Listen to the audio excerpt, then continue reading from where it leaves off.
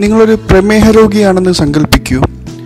നിങ്ങളൊരു ദിവസം ഒറ്റയ്ക്ക് യാത്ര ചെയ്തുകൊണ്ടിരിക്കുന്ന സമയത്ത് പെട്ടെന്ന് നിങ്ങളെ രക്തത്തിലുള്ള ഷുഗറിൻ്റെ അളവ് കുറഞ്ഞു, ഹൈപ്പോഗ്ലൈസീമിയ എന്നൊരു സ്റ്റേജിലോട്ടേക്ക് എത്തി.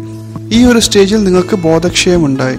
അപ്പോൾ അവിടെ ഉണ്ടായിരുന്ന ആൾക്കാരെല്ലാവരും കൂടി നിങ്ങളെ എടുത്ത് ഹോസ്പിറ്റലിൽ കൊണ്ടുപോയി. നിങ്ങൾക്ക് ഏതൊക്കെ അസുഖങ്ങളാണ് ഉള്ളത്, അത് ഏതൊക്കെ മരുന്നാണ് കഴിക്കുന്നത് എന്നീ വിവരങ്ങൾ ഡോക്ടറിന് അറിഞ്ഞാൽ മാത്രമേ നിങ്ങൾക്കുള്ള ഏറ്റവും നല്ല ട്രീറ്റ്മെൻറ്റ് ഡോക്ടറിന് തരാൻ പറ്റുകയുള്ളൂ. ഇതുപോലെ തന്നെ ഒരു കാഷ്വാലിറ്റിയിൽ എമർജൻസി ആയിട്ട് വരുന്ന കേസുകൾ, അല്ലെങ്കിൽ പ്രായമായിട്ടുള്ള ആൾക്കാരോ അല്ലെങ്കിൽ വേറെ പേഷ്യൻ്റ് ഒ പിയിൽ വരുന്ന സമയത്ത് പലപ്പോഴായിട്ടും ഡോക്ടർമാർ നേരിടുന്ന ഒരു പ്രശ്നമാണ് നേരത്തെയുള്ള അല്ലെങ്കിൽ പാസ്റ്റ് മെഡിക്കൽ ഹിസ്റ്ററി അറിയില്ല അല്ലെങ്കിൽ അറിയാൻ പറ്റുന്നില്ല എന്നുള്ളത്. കാരണം ചില സമയത്ത് പേഷ്യൻസ് ഈ ഡീറ്റെയിൽസ് കയ്യിൽ കൊണ്ടുവരാറില്ല. ഈ ഒരു പ്രശ്നത്തിനുള്ളൊരു പരിഹാരമാണ് നിങ്ങളുടെ മുന്നിൽ ഞാൻ ഇന്ന് അവതരിപ്പിക്കാൻ പോകുന്നത്.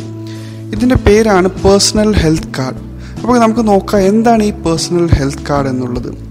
ഈ ഒരു കാർഡ് നിങ്ങൾക്ക് ഒരു പക്ഷേ നിങ്ങളുടെ പേഴ്സിലുള്ള പല കാർഡുകളും, അതായത് ATM കാർഡ് അല്ലെങ്കിൽ voters ID card, driving licence card, ഈ വക കാർഡിനേക്കാളും ഏറ്റവും കൂടുതൽ ഒരു പക്ഷേ നിങ്ങൾക്ക് ഉപകാരം ചെയ്യുക ഈ ഒരു പേഴ്സണൽ ഹെൽത്ത് കാർഡ് ആയിരിക്കാം. ഇനി എന്താണ് ഈ പേഴ്സണൽ ഹെൽത്ത് കാർഡ്? നിങ്ങളുടെ ഹെൽത്തിനെ പറ്റിയിട്ടുള്ളൊരു ബേസിക് ആയിട്ടുള്ള വിവരങ്ങളാണ് ഈ ഒരു ഹെൽത്ത് കാർഡിൽ ഉണ്ടാവുക. നിങ്ങളുടെ പേര്, വയസ്സ്, അഡ്രസ്സ്, പിന്നെ ഫോൺ നമ്പർ എന്ന് പറഞ്ഞാൽ വീട്ടിലെ ഫോൺ നമ്പറോ അല്ലെങ്കിൽ അടുത്ത ബന്ധുവിൻ്റെ ഫോൺ നമ്പറോ ആണ് എഴുതേണ്ടത്. പിന്നെ ബ്ലഡ് ഗ്രൂപ്പ്, ഈ വക കാര്യങ്ങളൊക്കെയാണ് ഈ ഒരു കാർഡിൻ്റെ മുൻവശത്ത് കൊടുത്തിരിക്കുന്നത്. ഇതിൻ്റെ പിറകു വശത്ത് നിങ്ങൾക്ക് കാണാം, ഏറ്റവും മുകളിലായിട്ട് അലർജി എന്നുള്ളത് കാണാം. അതായത് നിങ്ങൾക്ക് ഏതെങ്കിലും ഒരു മരുന്നിനോടോ അല്ലെങ്കിൽ ഏതെങ്കിലും ഒരു വസ്തുവിനോടോ അലർജി ഉണ്ട് എന്നുണ്ടെങ്കിൽ അതിൻ്റെ വിവരം എഴുതണം. അതിന് താഴത്ത് നിങ്ങൾക്ക് കുറച്ച് കോളംസ് കാണാം. അപ്പം ആദ്യത്തെ കോളം സീരിയൽ നമ്പറാണ്, രണ്ടാമത്തെ കോളം അസുഖങ്ങൾ അല്ലെങ്കിൽ ഡിസീസ്, മൂന്നാമത്തെ കോളം മെഡിസിനെ പറ്റിയിട്ടുള്ള അല്ലെങ്കിൽ ആ ഒരു അസുഖത്തിന് കഴിക്കുന്ന മെഡിസിനെ പറ്റിയിട്ടുള്ള വിവരങ്ങൾ, നാലാമത്തെ കോളം ആ മെഡിസിൻ്റെ ഡോസിനെ പറ്റിയുള്ള വിവരങ്ങളാണ് എഴുതേണ്ടത്. ഒരു ഉദാഹരണം നമുക്ക് നോക്കാം. ഈ ഒരു പേഷ്യൻ്റ് ബേസിക് ഡീറ്റെയിൽസായ പേര്, വയസ്സ്, അഡ്രസ്, ഫോൺ നമ്പർ, അതുകൂടാതെ തന്നെ ബ്ലഡ് ഗ്രൂപ്പ്, ഈ വക ബേസിക് ഡീറ്റെയിൽസ് ആണ് ഫ്രണ്ടിൽ കൊടുത്തിരിക്കുന്ന ഉദാഹരണം. ഇതിൻ്റെ പിറകു വശത്ത് നിങ്ങൾക്ക് കാണാം ഡ്രഗ് അലർജി എന്നുള്ള കോളത്തിൽ ഈ ഒരു പേഷ്യനുള്ള അലർജി ഏതൊക്കെ മരുന്നിനോട് അല്ലെങ്കിൽ ഏതൊക്കെ വസ്തുവിനോടാണ് എന്നുള്ളതാണ് എഴുതിയിരിക്കുന്നത്.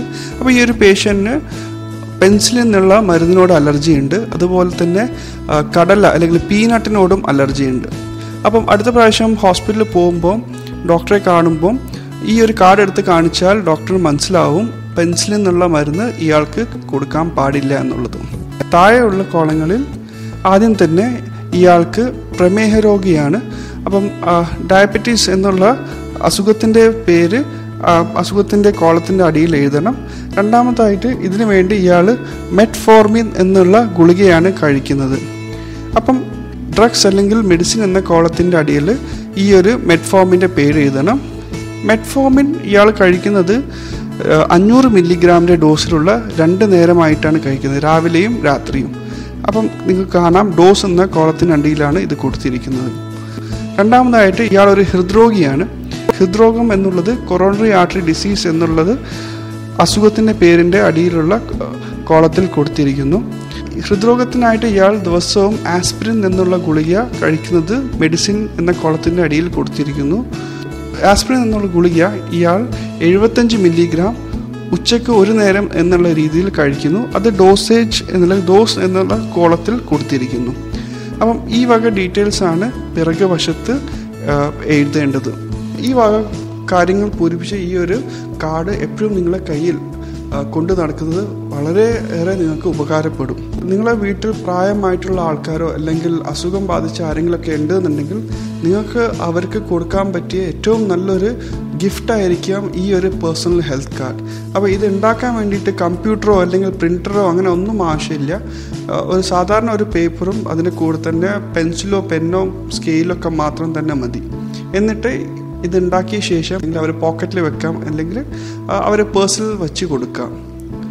അപ്പോൾ ഇതാണ് പേഴ്സണൽ ഹെൽത്ത് കാർഡ്. നിങ്ങൾക്ക് ഈ ഒരു ഇൻഫോർമേഷൻ, ഈ ഒരു കോൺസെപ്റ്റ് നല്ലതാണ് എന്ന് തോന്നുന്നുണ്ടെങ്കിൽ ഈ ഒരു വീഡിയോ നിങ്ങൾ ഷെയർ ചെയ്യുക, ലൈക്ക് ചെയ്യുക, ബാക്കിയുള്ളവരുടെ അടുത്തും ഈ ഒരു വീഡിയോ എത്തിക്കുക.